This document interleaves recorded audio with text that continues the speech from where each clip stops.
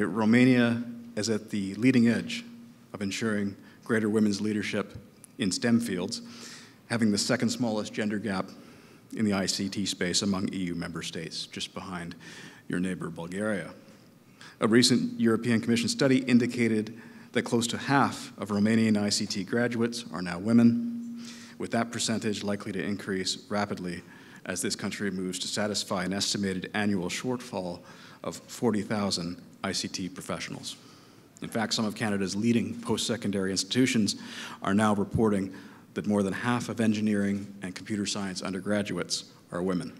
A recent report suggests that women in computing in Canada could triple, the number of women in computing in Canada and ICT fields could triple by the year 2025.